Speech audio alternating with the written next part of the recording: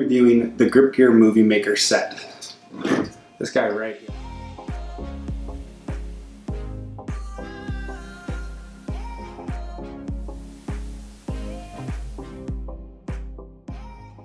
I came across it on Amazon and I was kind of interested. I thought it was a cool idea to have a motorized slider.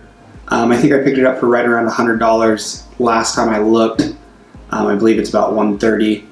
For that amount of money, I thought, why not give it a shot? It can't be all bad. It is advertised as being quite a bit better than it is. For its money, I would say it pretty much does what you would expect it to do. It's not bad at all for doing time lapse.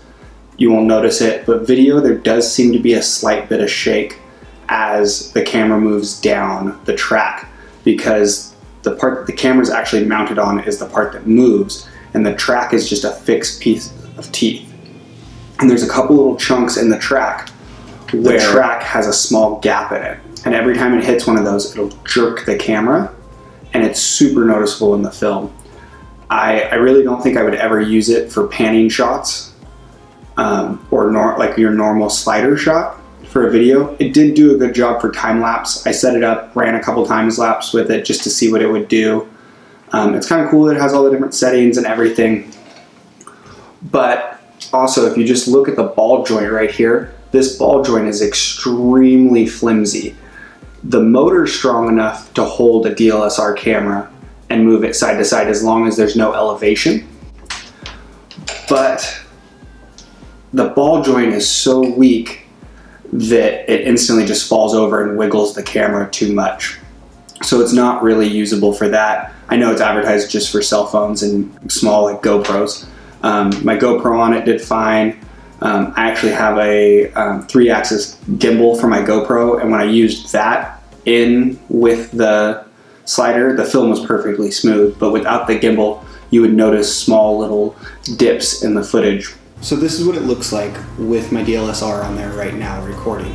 As you notice, there's a little bit of motion. It's set on the middle setting. It's on 4 right now. You have 2 different options with it. You have slow, which is the more powerful of the motor, which gives you 1 through 4. And then if you put it into the fast mode, it gives you 1 through 8, and the motor's not quite as strong. It's actually on the fast mode now and still has plenty of power to move my camera as long as it's perfectly flat. The second you elevate one side of it at all, it will not move the camera. And as you notice, the ball joint on it is so weak that the DSLR shakes really easily. Just even me touching the table right now is causing it to shake. I know it's not designed for that. I just know a lot of people are going to be curious on whether they can put their DSLR on the slider or not.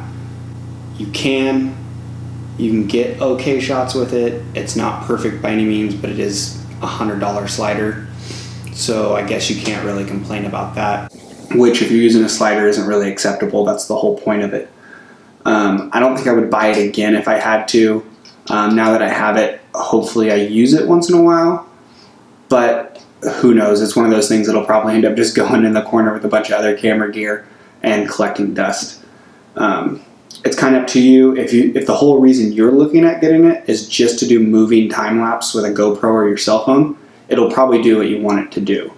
If your idea is to get some cool panning shots or cool slider shots, it's not going to be up to par. You're not going to be happy with it probably. The other thing I found kind of weird about it is it says that you can put AA batteries in it, or that I think AA or AAA, you can put batteries in it and it'll power itself. I couldn't get the door open. I tried everything to get the door off and I couldn't get the door off to put the batteries in. So I've been running it just off my power bank, which works fine, and it's nice because I can hook my phone up to it at the same time so both are completely charged. It's not really that big of a nuisance, but it would be nice if it did have, if I could have got the door open to get the batteries in. I don't know why I couldn't get it open. This would be right in that like 3-star range because it kind of technically does what it's supposed to do. It just doesn't do a very good job at it. I think you're probably better off to save your money, save a few $100s, and actually just buy a slider. But at the same time, to buy a moving slider, they're super expensive. So it's up to you in there. We got a bunch more tech reviews like this coming your way. So don't forget to smash that like button, and may your journeys be green.